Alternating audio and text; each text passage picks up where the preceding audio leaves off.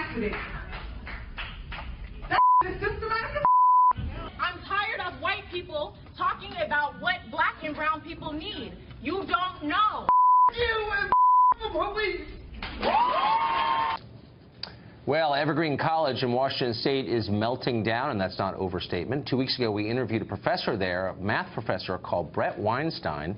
He's a liberal who's been overwhelmed by the left. He had a mob of students demanding he be fired because he refused to leave campus for a day because he was white.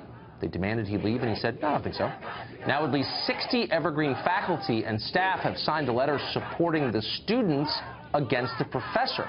They're demanding a disciplinary investigation of Weinstein, who they say has, quote, endangered students by inviting, quote, white supremacist backlash through his refusal to leave campus because he's white. This is all real, by the way. Tomi Lahren is a senior communications advisor for the Great American Alliance, and she joins us now. Tomi, what is going on in Evergreen?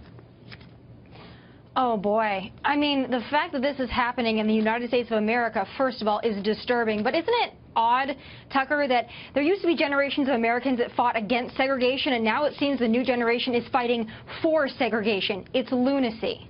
Well, this poor Professor Weinstein, we talked to him and said, you know, you're probably liberal. He said, actually, I'm a lefty. I mean, I think he's a Bernie Sanders guy. But he remembers liberals as they were a generation ago against segregation and hurting people on the basis of their skin color. And he woke up one day and everyone around him disagreed. I mean, it's a 180-degree change, it looks like. Well, I can't believe it. And to throw out these words like racist, especially at a professor who said, I think we should all come together on campus. No one should stay home. We shouldn't have a day of exclusion. The fact that he came out and said that was brave. But then to be called a racist because of it, it just shows how ridiculous these labels are and how damaging they can be. But the most disgusting and disturbing part of this whole thing is that there are other professors that are sticking up for the mob-like protesters. Now, that's what's got me. Well, you got to kind of wonder their motives, which are, I guess, unknowable. But I wonder how many of them are just afraid to disagree with the mob. I mean, they no longer run Evergreen, obviously. The president's a spineless character. He bowed out a long time ago. So basically, it's being run by an angry mob implying violence. Maybe they just don't want to get hurt.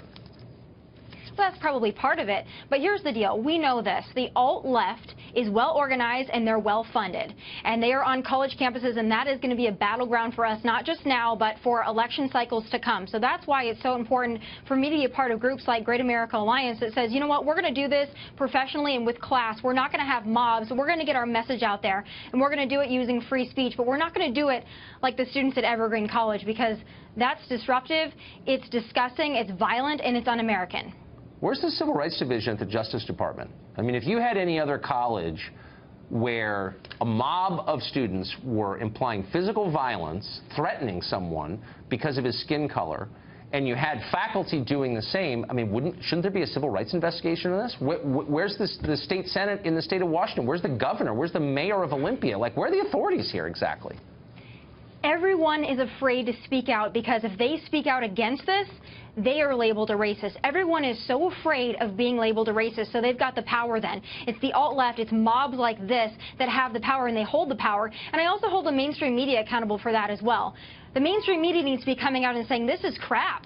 And until they do that, groups like this feel justified and validated for this kind of activity, and it's disgusting. But when people start becoming fearless enough to stand up, that's when this stuff will end, but not until then. I agree with that completely, and I wonder how long they think it's going to be before the mob comes for them, since the revolution always eats itself.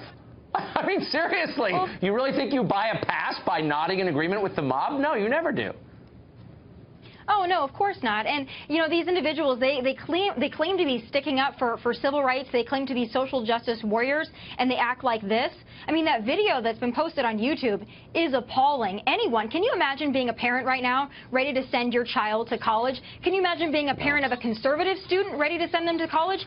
Can you imagine what that must feel like? Can you imagine being an alum getting a phone call from a fundraiser saying, hey, why don't you give some money to a college, any college?